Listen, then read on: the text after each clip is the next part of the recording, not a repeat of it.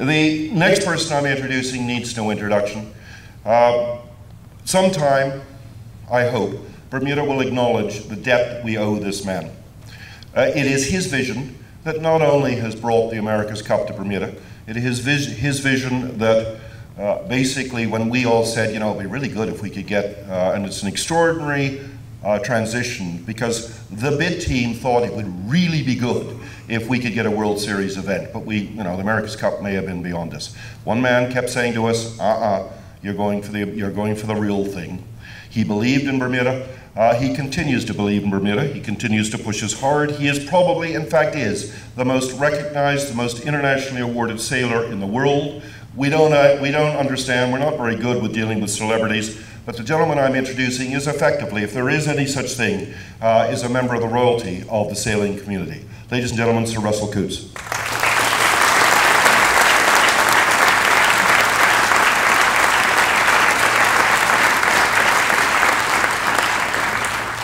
Mark, I must say thank you for that very generous introduction. It's not often I'm introduced like that, so it's great to be back on the island. Really, I've been looking forward to being back here, and I'm actually, relating to Dean's words, bringing my family here for their first visit, my 3 young kids, in early October. I think we arrive here October 2nd, and that's our first chance as a family to be here and enjoy the island. Just before, I'm going to say a few words on some of the detail around community outreach, the Endeavour sailing program that we've been developing on the island in a moment. But before I get to that, I'd just like to endorse something that Dean said. We're about to give you quite a lot of detail on what's happening and what's coming up. But when you boil it all down and you strip a lot of that detail away, it's about some of the best sailors in the world coming here, some of the best teams in the world, racing on the fastest boats for the oldest sporting trophy in the world. And I've like Mike, I've just been to the first 2 events in Portsmouth, England, and Gothenburg, Sweden, and it really was spectacular racing. We've had 2 different teams win the first 2 events. The racing's already incredibly close. The teams didn't get a lot of time to prepare in these new boats that are only recently transformed into foiling boats just prior to the first event. So they're incredibly difficult boats to sail, but it really is quite a spectacular thing to see these teams going at each other. And I said in the Chicago announcement, we recently announced Chicago as another venue for the Louis Vuitton America's Cup World Series a few days ago.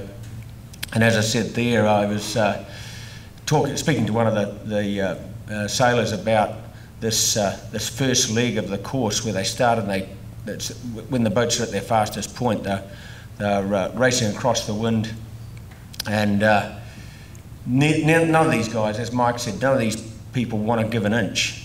And yet, one of the skippers was saying, actually, it's quite harrowing because you don't want to give an inch, but it's times when the boat might lose a bit of control. It might foil too high and jump sideways 2 or 3 yards.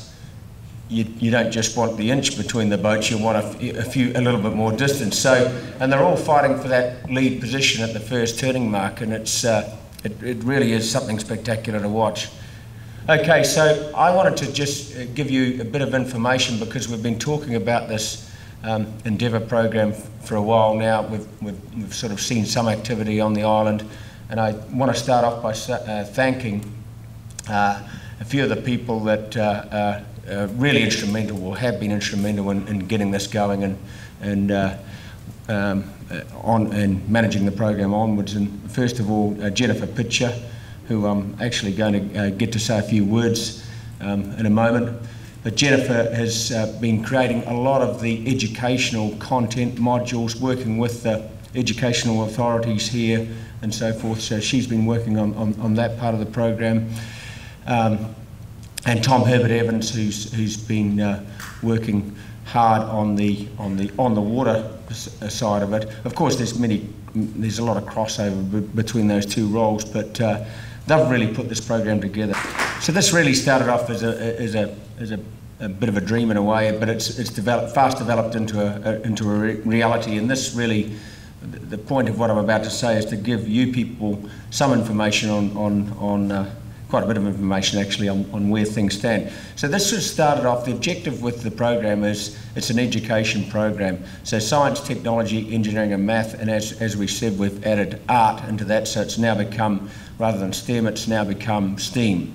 And what we do is we develop modules around the various educational components, and we're really using the sailing part and the connection with the America's Cup as a catalyst to make the learning for these kids in some ways more exciting and more interesting. So a lot of the course content, and Jennifer's going to talk a little bit about some of the first meetings of the teachers, where I think they had 48 teachers along to go through some of these modules and actually in effect become pupils for a few days, where they actually did some of this science, engineering, technology, and so forth, and that was very, very successful. So they developed these modules, and we also use our I think expertise in television production to create the visuals that are really going to excite these kids as well. So it's a different way of learning, and we've tried to make it such that even for those of you that may have had access to the facility in St George's that's being set up there now, even the visual side of it is something quite different. We wanted to make it such that these kids really thought this was a cool thing to be involved with. And you're going to hear in a moment that, thank you, Peter. You're going to hear in a moment that we've started that process in obviously St George's. That facility is going to be open and start proper on October 5th, and then we're going to have a launch event in terms of putting things on display during the America's Cup World Series, but in St George's prior to that, on the Thursday the 15th of October, there's quite a program planned, and we're going to have some more detail on that. But just getting back to some of the course content, there's things like health and fitness, marine debris, and Bermuda's maritime history included as add-ons and sort of connected as part of the technical modules that are more focused on, for example, the math and the science and so forth. So it really is something that the teachers now that have been involved in, as I said, that we had 48 teachers, so I think 26 of those were public schools involved in those first learnings. And they are really, really enthusiastic about it now, as is the Ministry of Education. So, Jennifer, there's one other key aspect to it, and we'll talk a bit about this more at the moment. Some of the kids have already got a sort of a slight snapshot of what this will be. Once we start the program proper. But also being able to visit the Oracle Team USA base. I think we've had just over 200 kids already go and actually tour through the base.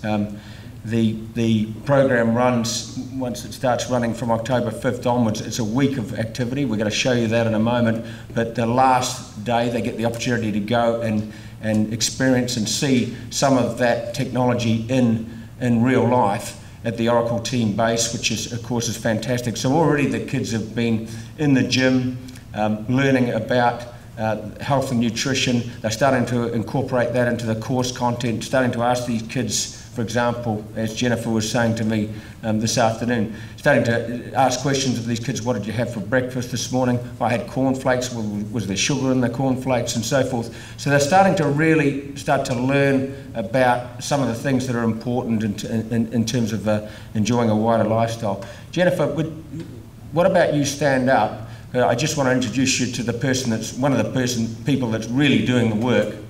And Jennifer, I wonder if you could just come up here and just expand on some of the course modules, please. Jennifer Pitcher. Oh, okay. Good evening, everyone, and thank you, Russell, for explaining all of the exciting developments that we have with the Endeavour program. It is an absolute privilege to be part of the America's Cup Endeavour program, as everyone's been touching on already. It's really a fantastic opportunity to provide all of our youth ages 9 through 12 with this, again, incredible opportunity to really make learning more fun for them with respect to exposure to the STEAM program through sailing. So that being said, with the modules, it's really focused on hands-on activities. And as Russell mentioned, about 2 weeks ago, we had US Sailing down. They have a REACH program in the US. I think they're in about 300 different schools.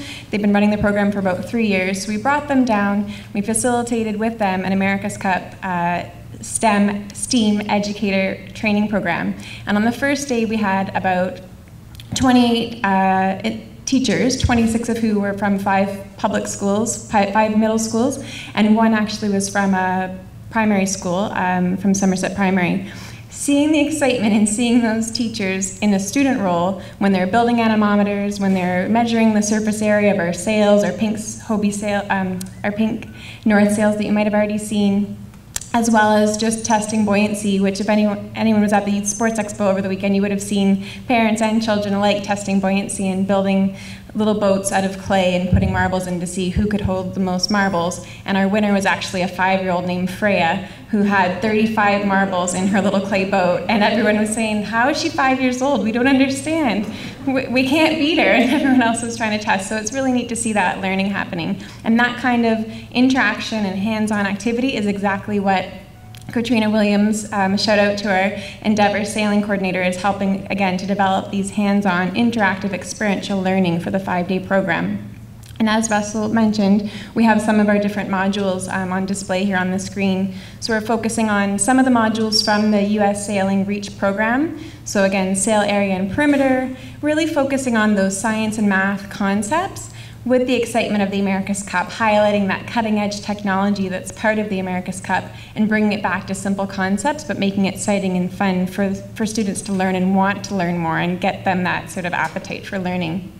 And again, in addition, we have health and nutrition, so focusing on eating for performance and why are they the top sailors around the world? What do they put into their bodies and how do they train? Of course, the pinnacle moment will be on the Friday after they've spent all week with us learning how to sail, learning about all of these STEAM concepts. They'll get to go to the Oracle Team USA base. They'll get to actually interact with the Oracle Team USA lead nutritionist and trainer, get to be in the gym, as you saw in the video highlighted a little bit, as well as be in the kitchen and see, what do these sailors eat for breakfast? Why do they have to eat, or why do they want to eat a 10 egg white omelet for breakfast? What the heck does that mean? And how many calories do they burn during a typical training session? And just exposing them to that kind of information and the importance of health and nutrition. And then it's also really important for us, it'll be all topped off at the National Maritime Museum, where we'll highlight the importance of the evolution of the Bermuda rig and the significance of Bermuda's rich maritime history. So hopefully that gives you a little taste of what our 11 and 12-year-olds, all of our M1s, grade 6 and year 7s will experience through the Endeavour program. Thanks. Thank you, Jennifer. And as Jennifer was saying, it's a 5-day program, and one of the course modules, which I think is really cool, for those of you that have been down to the St. George's facility, and there's going to be another facility set up in dockyards, and the target date for that is to begin it or have it operational from the beginning of next year. But there's various things going on there, such as the beach cleanups and so forth, and these things are also incorporated into the kids' learnings. So I think it's on the Thursday, Jennifer, where they actually take the fact that they've learned how to sail, and they've learned some of the reasons or the thinking behind that sailing, and they actually go on a tour of the St. George's Bay, I guess, and they go to an island, and they actually are involved in cleaning up any debris and then reporting on that on the social pages and so forth, sharing that such that they can compare with the other students and start to learn about things. And really, a lot of this is about education, because it's all very well to say, okay, we want to clean up the plastic and get rid of the plastic out of the water. It's a major problem in the world today. One of the first steps I believe in doing that is educating people that when they're walking along the street and if they see a plastic bottle lying there, why it's important to actually pick it up and dispose of it properly rather than just walking past it and leaving it. And so these are the sort of things that we want to install into these kids and really create some life lessons for them that are going to benefit them and society on an ongoing way. So then also, if we go to the next slide, some of the suppliers and people involved in it. We're focused around 4 types of boats because obviously we have different size kids and different abilities, and some of these kids will like to sail in boats with other people. Others, might want to sail by themselves and so forth. Some of them will want to compete, and some of them will just want to go out there and have fun. So we have 4 different types of boats. And then we also have one land-based option, which is called a blow cart, where these kids, some of the more advanced kids, can get on there and enjoy that side of things as well. Or there might be some kids that perhaps find getting on the water a little bit too much of a challenge, at least in the early stages. So we can open that up and still give them that experience of what the power of the wind feels like and what it can actually do. So the key is inclusiveness, and one of the things that I should point out with, of course, I'm talking about the Endeavour program here, but one of the exciting things, or most exciting things that's happening, is the Louis Vuitton America's Cup World Series that's coming up on October 17th and 18th. But in the days prior to that, we are also going to have some of these Endeavour boats there, in fact one in each category, with some skilled trainers there. And members of the public are going to be able to come down and actually experience sailing these boats and get some instruction from the instructors. So there's going to be a registration process with that. Jennifer can perhaps tell us a little bit more about how that's going to work. But it's a fantastic opportunity. We want this to be open and inclusive and make it available to as many people as we possibly can to experience the fun of getting out on the water.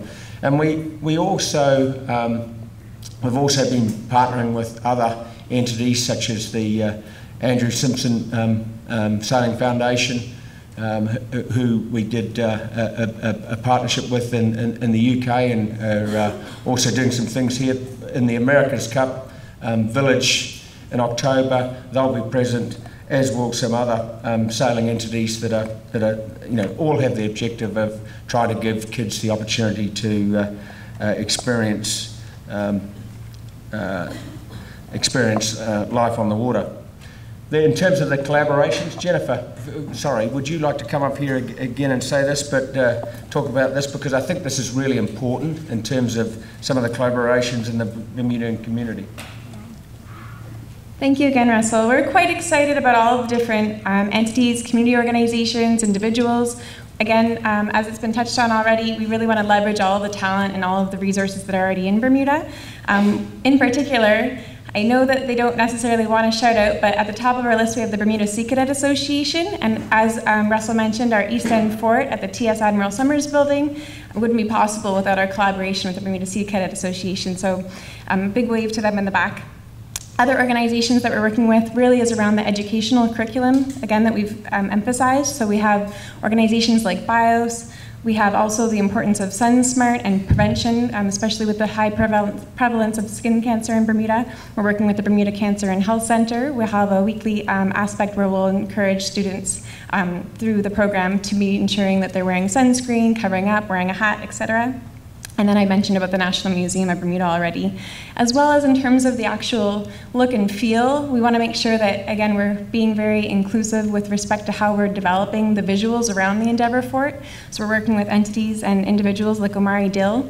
If you've ever seen one of the community gardens through Green Rock, you'll know Omari's name already. So we're working with him to make sure that the outside space around the Endeavour Fort is really educational. Instead of just planting trees or flowers, making it look nice, education is really important. So we're making sure that we have a community garden that the students and the Sea Cadets will be having a chance to yield and learn through that process.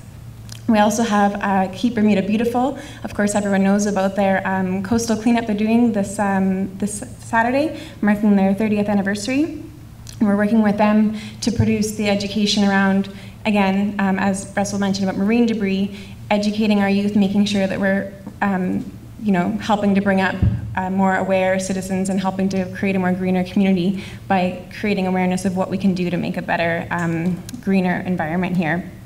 And we're working with many other organizations as well, some of which I believe we talked about a little bit briefly on the previous slide, but for example, the Ministry of Education and the Department of Youth and Sports with our after-school program. So there are many more collaborations that we have, but again, it's just really important that we're working as much as possible with the local community here. So when these kids are going through the program, for example, if you take this SunSmart example, the person would come in and tell the kids, give the kids a short summary as to why, I guess the risk of skin cancer, which is a big problem I understand here, and what they can do to mitigate that risk and so forth, and the importance of actually making sure that they put the right sun protections on and so forth. That's right. Yeah, no, 100%. And of course, being that sailing is on the water, we want to make sure that our kids are protected from the sun as much as possible. So if we can use this opportunity to educate them, make sure they're coming away with that knowledge and the idea of that they're going to be safe against the sun, then it's all part of the educational experience. Thank you. Okay. Great. Well, so the Endeavour Day program, which is on the 15th of October in St George's, I encourage you all to come along and see that. There's going to be various activities in the boats, and we're obviously targeting that as a public launch, even though it'll be operating from October 5th onwards. The public launch of the program. There'll be various other activities as well, such as there's a race in the fitted dinghies between some of the America's Cup sailors and some of the locals, which is I'm looking forward to seeing, that's for sure. So that should be a fun day, and I'd encourage all of you to come along and participate. And of course, we couldn't do this. I've got to mention the partners, but more than the partners, I want to say this has already been incredibly successful. It's fully funded beyond the America's Cup in 2017 now. We've had incredible support from the community about this from all areas, and we couldn't do it without these partners, and there are many others that are also planning to come in the future. So it's a very exciting program and something that I'm already very proud of. Thanks very much.